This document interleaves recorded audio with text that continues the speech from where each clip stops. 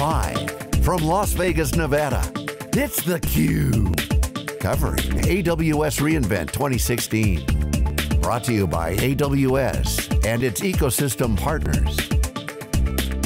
Now, here's your host, Stu Miniman. And we're back here with theCUBE's coverage of AWS reInvent 2016. We're the worldwide leader in live enterprise tech coverage. Happy to welcome from Quali. I've got Lior Koriat, who's the CEO, and Shashi Kiran, who's the CMO. Gentlemen, thanks so much for joining us. Thank you for having us. All right, so some of us have been calling this the Super Bowl of kind of the whole technology industry.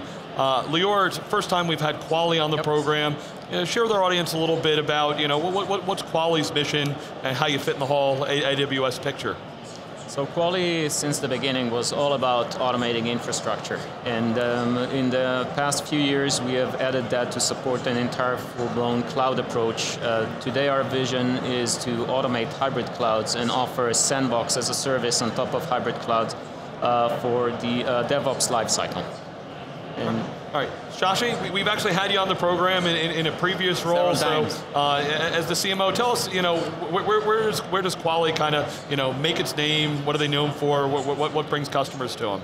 So, if you look at some of the major transitions happening in the industry today, they have to do with the modernizing of applications. You're having enterprise customers shift from monolithic to microservices and containers. You're having the move to public and hybrid clouds when you have an on-premise workload that's going there. Or you may have somebody doing digitization. So with any of these transitions, you see there is the old and there is the new. And so when you want to move from the old to the new, how do you make that move faster? How do you de-risk that move? And how do you do it at a lower cost? So that's really where Quali fits in, because we have the notion of a sandbox that acts as a bridge between the old and the new, and helps customers replicate those environments of the legacy on one hand, the new on the other hand, see what their application experience is like, standardize those environments and expose that to developers and testers.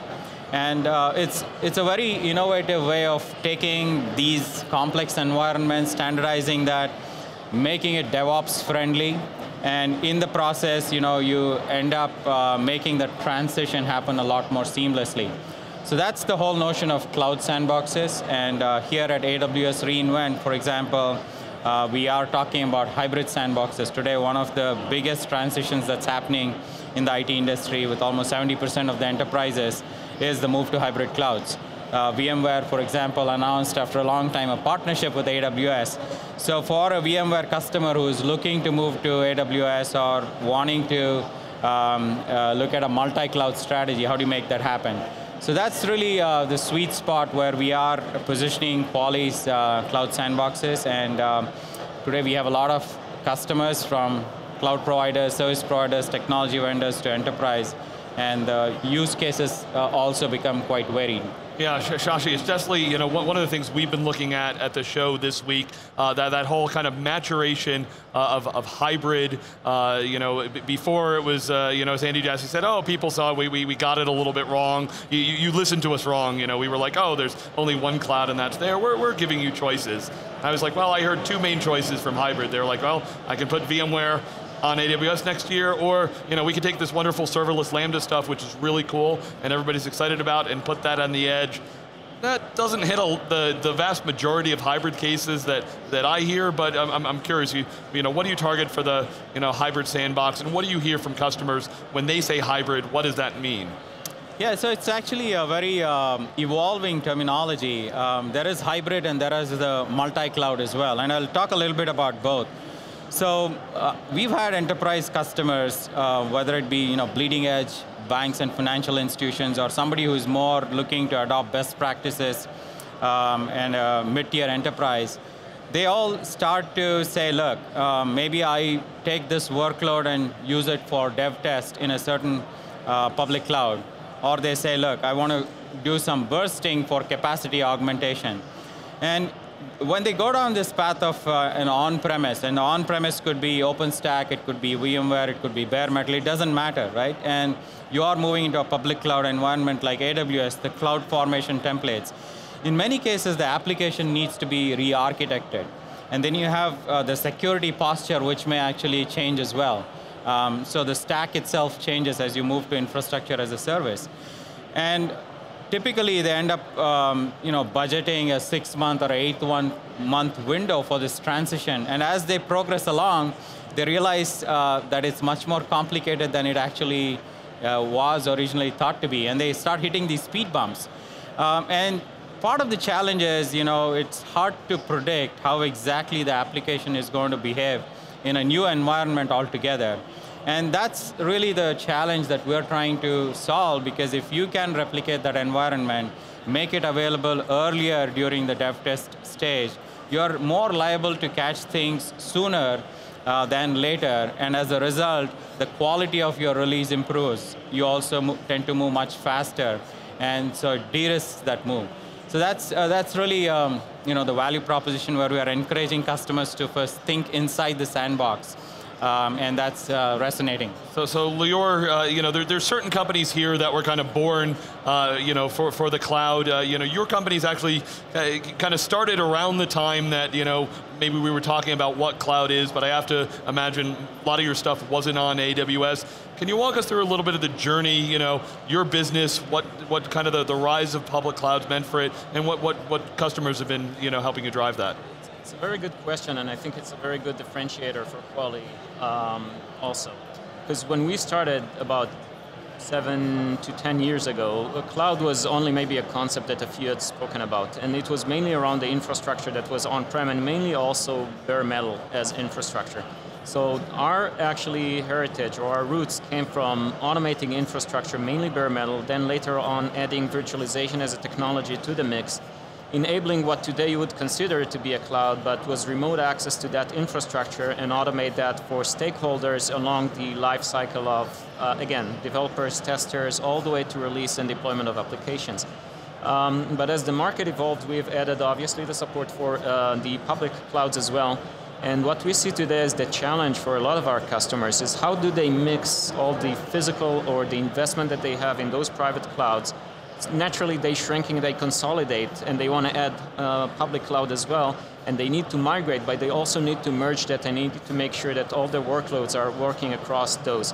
So what we bring as Quali, we bring a lot of IP and a lot of capability around the bare metal, the virtual infrastructure, and then the same approach on top of the public one. And this is one big differentiator. The other would be that the concept or our approach to users is basically very much targeted towards today the stakeholders of DevOps. The users themselves that need to get access to that in a self-service manner without any hindrance or limitation or delay in getting those resources, the infrastructure itself, and mapping onto that the applications and services. So we are quite unique also in the approach that we offer.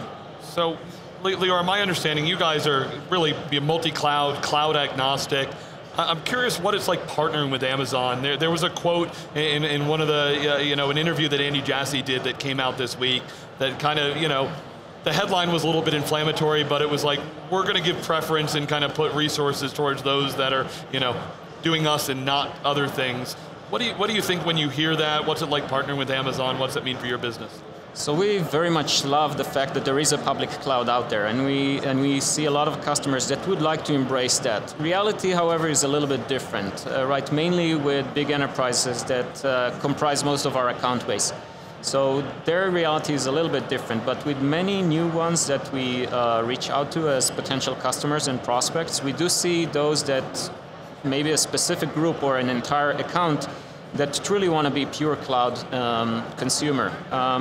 Even for them, we bring a lot of value with our sandbox capabilities or concept, in a sense that we allow you to encapsulate, if you will, an Uber container of the entire environment that you need to spin up, for the applications and services that you model, all the way to the data that you need to capture, the test and development or monitoring tools for production. Define all that in an environment, in a blueprint, then consume it on the go. And the term that we use as sandbox might be a little bit misleading, because you might think it's only applicable for pre-production, but actually that blueprint is handed over then for production, for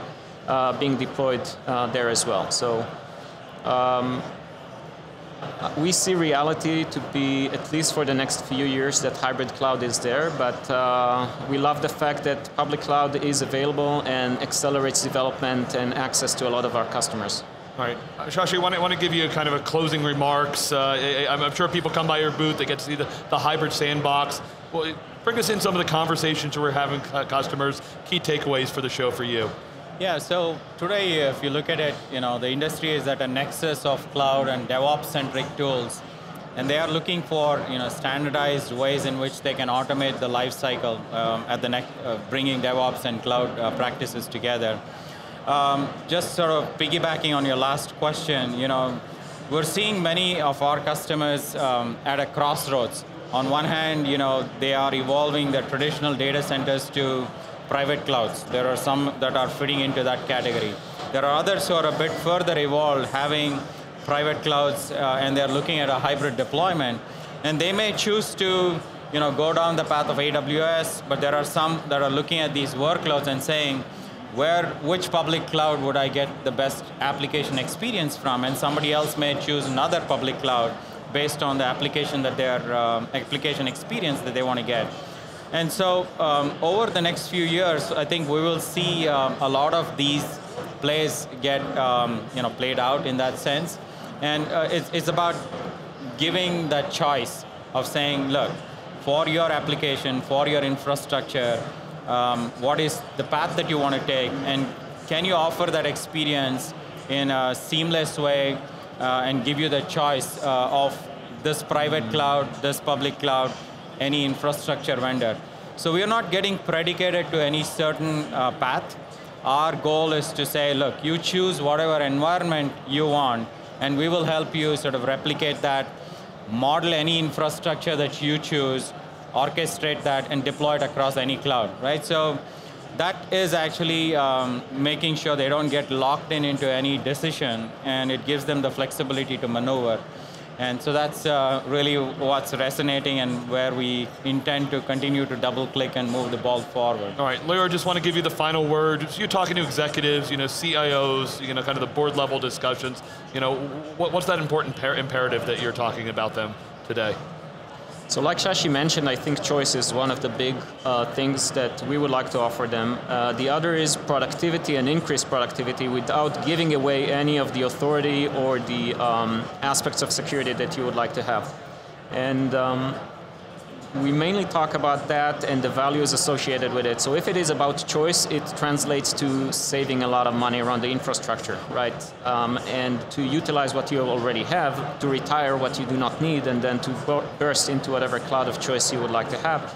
Do that at the same time without losing any of the control that you have on the teams, and do this in full authority, but allow them the productivity that they need and the self-service and access that they need. We see those to be key to a lot of the CIOs and the CEOs that we talk to that would like to modernize their applications, meet the timelines, the shorter time to market that they need to meet, and save a lot of the money on infrastructure.